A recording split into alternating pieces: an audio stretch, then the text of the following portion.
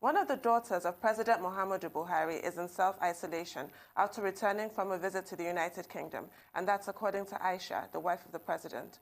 Over the past few weeks, a lot of other highly placed individuals across the world have been forced to go through the same routine as the clarion call for a global response to the coronavirus challenge gathers steam. Social distancing in this struggle, which promises no immediate end in sight, is being described as possibly the surest platform for managing the spread of coronavirus in Nigeria. To help us underscore this fact, we are now being joined here by Dr. Kunle Onakoya, orthopedic surgeon and chief medical director, Lagoon Hospitals, Lagos.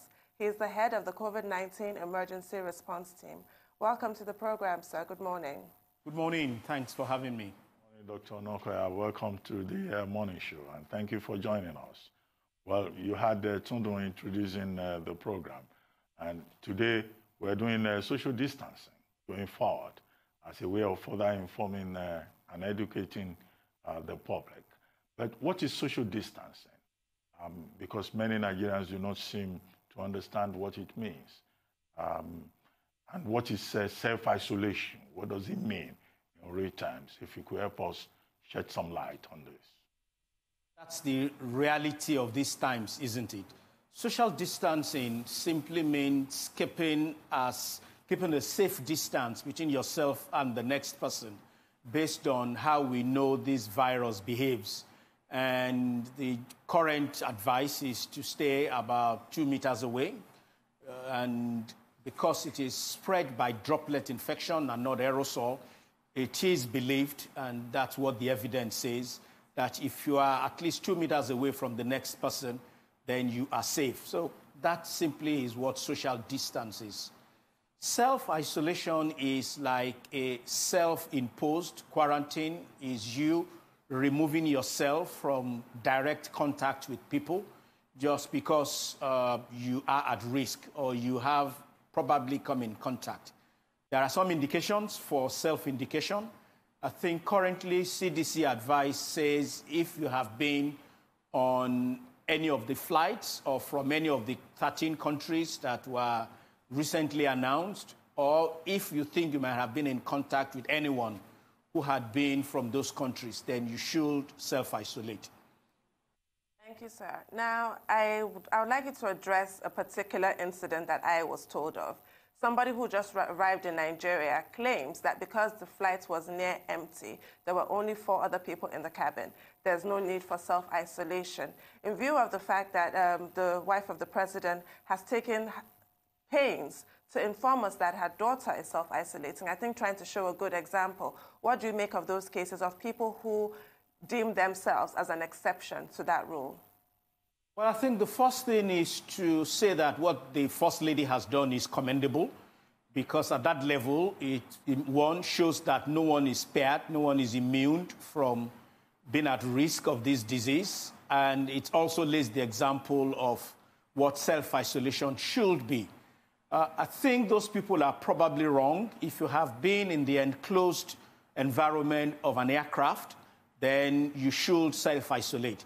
Yes, airplanes, by reason of all people being in one enclosed space, do take measures to freshen the air and recirculate and all that. But current science tells us that if you have been on such a flight, then you should self-isolate. In the last 24 hours, Dr. Onakoya, the talk has been about possible cure for coronavirus. And we had this dramatic moment in which the President of the United States, President Donald Trump, announced that chloroquine phosphate is the thing that has been found to be the most effective treatment for coronavirus. Where the Food and Drug Administration Agency of the United States, the director was not so straightforward. He said, well, they're still testing, they're still investigating. Is Donald Trump the right person to announce a cure? That's one. 2, in Nigeria here, or in Africa generally, we've also heard that if you gargle with salt water or with alcohol, or you bath yourself with anointing oil, and some of these churches have come up with all kinds of brands of anointing oil, that may be a solution. What's your reaction to all of this? Is chloroquine the cure? And would anointing oil or hot water or salt and water, help? Well, these are unusual times. Certainly, I think the whole issue of chloroquine first came up about earlier this week when the Minister of Health for France did suggest that chloroquine might be useful. I think the announcement from the White House was probably hasty because there hasn't been enough tests to confirm that this is the case. But again, one has to realize the pressure that is there to find a cure. Currently, there is no known cure. There are various remedies to keep the systems of the body going, but as of today, there is no known cure. I think also one has to make a case for us all being responsible in what we post on social media. I think we are probably too hasty to spread this news. Yes, I've seen some posts about hot water, about salt water, about this and about that. Certainly, as of now, there is no known cure. People will want to believe that there is one, and I think that is why all these supposed remedies quickly catch the fancy. But if there is one statement one can make in summary, as of now, there is no known cure for COVID-19. Doctor, now as the head of the emergency response team for COVID-19, can you take us through the protocols and your equipment that you have? Because there's a concern that Nigeria is ill-equipped to manage a pandemic of this scale. Well, no one is equipped to handle a pandemic of this case, of this nature. And I mean, we've seen countries in Europe, we've seen the United States all struggle to make sure that they have enough ICU beds, to make sure that they have enough ventilators. So no one is prepared to handle an emergency of this case, of this magnitude. So I will not necessarily put Nigeria down and say we are unprepared. I think there is a lot of effort that is going on behind the scenes to make sure we are as prepared as possible. I can say for certain that the state has reached out to us with regards to a census of how many ICU beds there are, how many ventilators there are. So there's quite a lot that is going on. I think the entire world is playing catch-up with this disease. Having said that, we as a hospital, we have a duty of care to our staff, to our patients, to our corporate clients, to anyone that walks through our doors. So we have been putting processes and protocols in place. What happens if someone who is at risk shows up? How do we screen them? How do we confirm that diagnosis? What happens if somebody who is ill shows up? What should be the protocols in place? We've tried to deploy those protocols. We've tested and retested them just to make sure they work. We've had to fine-tune them. We've sent mystery shoppers around to all our facilities. The other day, I sent somebody down to one of our facilities claiming he was on one of those flights and he has a cough. It's a bit difficult to feign a fever because that could quickly be checked. But again, what we've been doing is to make sure that we have a system that is as robust as possible, but that is also as flexible as possible to respond. We think, well, we are trying to prepare for the worst, even while hoping for the best. What the pattern in other countries tell us is that the storm is probably about to erupt. That is, if it hasn't landed yet. So we are just trying to be ready as much as possible. We are lucky that is in Lagoon Hospitals because we have a very, at the risk of being immodest, probably the best ICU there is in the land. We have ventilators. But again, as I said, no one is prepared for a condition of this magnitude. It's very good that you cited the example of your own hospital, Lagoon Hospitals. We've had some other doctors on this program much earlier who also spoke about this coronavirus pestilence. And they were concerned that the federal government or the state government is not reaching out enough to private hospitals, that there has been too much concentration on public hospitals, whereas most people seeking help will go to private hospitals. What are your thoughts on this? Do you see enough attempt on the part of government to involve the private hospitals in this battle, or rather, this war against coronavirus?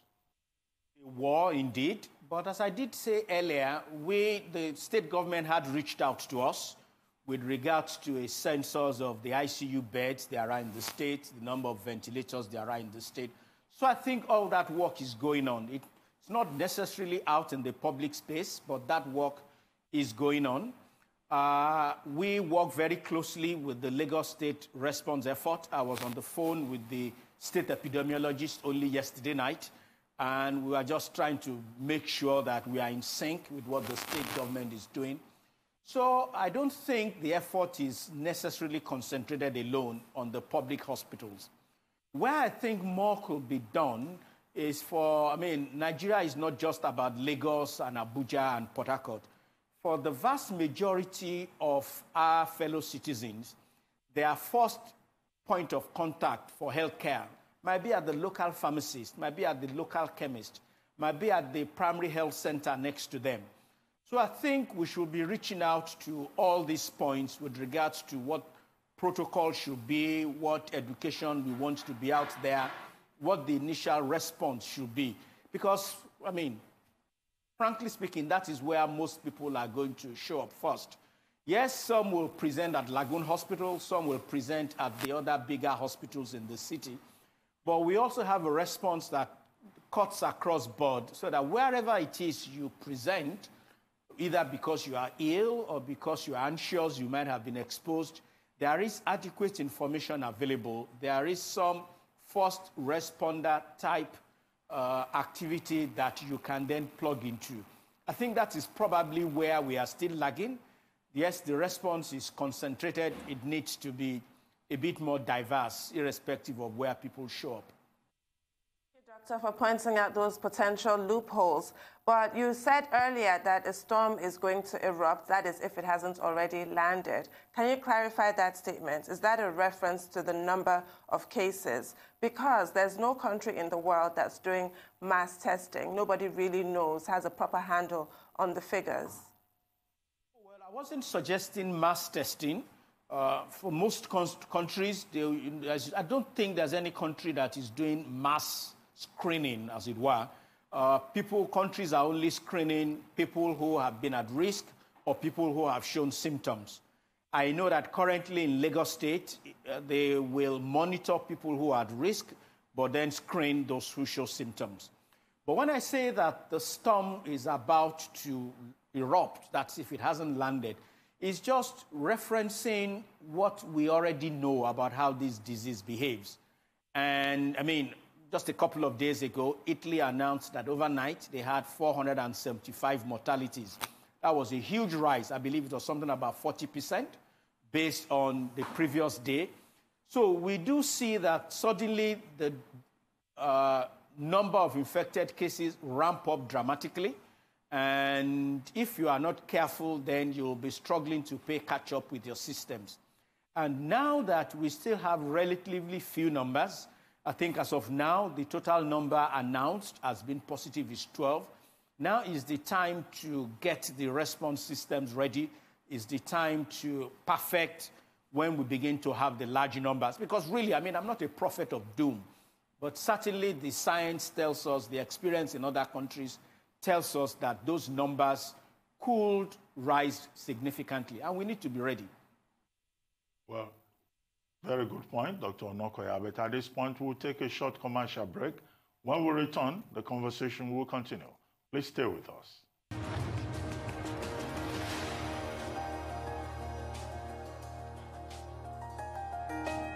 Welcome back to the morning show here on Arise News. Still with us in our Lagos studio, but not right here with us in this room because of social distancing, is Dr. Kunle Onakoya, orthopedic surgeon, Chief Medical Director, Lagoon Hospitals, Lagos, and head of the COVID-19 Emergency Response Team in Lagos. Now, Dr. Onakoya, I would like to take you back to some of the points you made. You talked about science and experience, showing that although in Nigeria we have just 12 cases, that the numbers can just escalate. Now, what's the possible worst-case scenario Can we suddenly find ourselves in a situation whereby we become the epicenter of coronavirus in Africa, given our population? And should that happen, do we have the capacity? I know earlier on you had said, oh, okay, you don't want to put down Nigeria, structures are being put in place. But in the case of a worst-case scenario, what should we expect? Can we handle it? And where can we seek for help? Well, again, I think we can draw knowledge from what science tells us and what other countries have experienced. The experience in virtually every other country where the infection has reached large numbers is that there is a lot of pressure on the health systems. No country has had enough ICU beds because this condition primarily attacks the respiratory system, the lungs. So people very, very quickly, about 10% of those who are infected, become unable to breathe themselves, so they need support. That means they need to be in an intensive care unit. And countries are finding out that they don't have enough intensive care unit beds, they don't have enough ICU beds, and they don't have enough ventilators, that is enough life support systems. In fact, I think the health secretary in the UK was on air earlier on in the week to say, look, if anybody makes ventilators, we will buy them. So it's a bit late in the day for us now to be looking to buy ventilators or to be looking to create ICU beds because these things don't exist on the shelf, which is why things like promoting social distancing, emphasizing the importance of hand washing, using sanitizers to as much as possible limit the number of people who get infected. It's a very, very prudent thing to do. I mean, if President Trump went on air to say we don't have enough ICU beds, then you can begin to understand where we will be if the condition becomes a full-blown crisis. Thank you, Doctor. Now, my question that I asked you earlier was not comparative, and it was not critical of Nigeria. I asked if Nigeria is prepared because we are Nigerians in Nigeria. As you have said, quite rightly, there's no organization in the world that's prepared or no health system that's prepared or not overwhelmed by this crisis. We've seen the developed world, as we like to call it, brought to its knees by COVID-19. What is the best use of this crisis? I asked that of our previous guest from an economic point of view. I'm asking you from a medical point of view. And what do we learn about the fact, unfortunately, that this is a recurrent issue? We have in America the unfortunate example of President Donald Trump disbanding in 2018 the United States Pandemic Response Team that was set up by Obama in his customary behavior of taking a torch to everything the Obama administration did. And now that has now come back to haunt this current administration. As a personal confession on my own, I got a few thermometers, you know those remote ones, you scan people's temperatures when the Ebola crisis broke out. And after the Ebola crisis was over, one of my children decided to use it as a toy. And now we need more thermometers. So what do we learn from this going forward? And how do we best respond? Well, I think one of the things we've learned is that you need to, these things now seem to be occurring like every couple of years. In the last 6 to 8 years, we've had a major pandemic every couple of years. So is that the new normal? I don't know, but I think that health systems, and Nigeria should not be an exception to this, should have an emergency response system that you can crank up, you can deploy and crank up very quickly. The measures you put in place once the condition is there, once the pandemic is full-blown, are frankly speaking not sustainable. Over a short period of time, yes, but not sustainable on the long run. So you just have to be ready and prepared for what the next one is going to be. I wasn't just defending for defending's sake, but I think even though, yes, the system was caught unawares, I think particularly Lagos State has ramped up very quickly. I know quite a bit about their emergency operations center and what they've done with regards to contact tracing, with regards to testing and all. it would have been good if this kind of thing, these systems could be deployed, at the snap of a finger rather than the few days lag time that you have.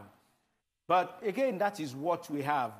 What have we learned from it? I think as health systems, it is good if access is wider, if access is broader. I think what we are seeing comparing Europe and the United States is that testing was far easier to ramp up quickly in Europe because it's a state-funded healthcare system, as opposed to in the States where you are pretty much on your own if you don't have health insurance. So I think one of the things we also need to learn is to make sure that the vast majority of our people have access to healthcare, not just because there might be a pandemic, but because that's the proper thing to do. And when there is then a pandemic, then there is already a system in existence that funnels them appropriately into where where healthcare can then be accessed. I think that is what we have learned, and that is what we should spend time and effort doing going forward.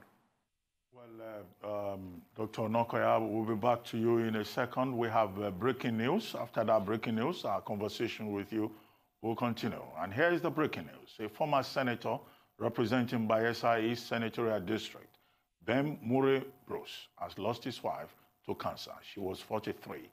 The senator just made this disclosure through his verified Twitter handle. Our condolences to Senator Ben Mure Bruce and the entire Mure Bruce family. Now, Dr. Onakoya, sorry about that bad news with which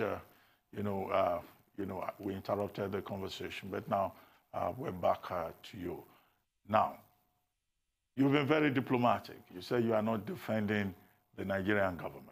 And indeed, the Nigerian government has done a lot.